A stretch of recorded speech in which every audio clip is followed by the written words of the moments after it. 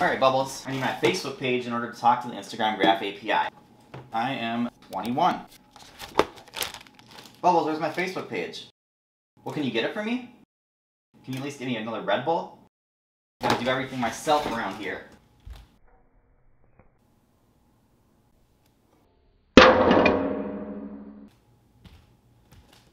What the? My Facebook page? How'd it get in the recycling? Bubbles?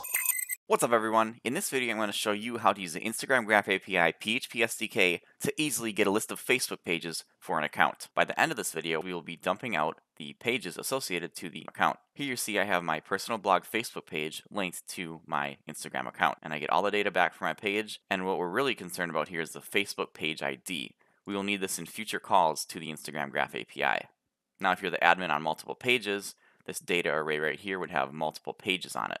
And we're going to begin by heading over to our Instagram Graph API PHP SDK repository. Check it out, it's on GitHub and the link will be in the description. We're going to click on the Wiki tab and we're going to come down to the IG users endpoint. Here's where we'll get the documentation for how to get users' Facebook pages. And here's the code snippet right here. We're going to copy the code and we're going to paste it in our editor. So here we're using our user class. Our config for the user class just requires an access token. If you don't know how to get an access token, go ahead and check out the previous video where we went over getting an access token with the Instagram Graph API PHP SDK.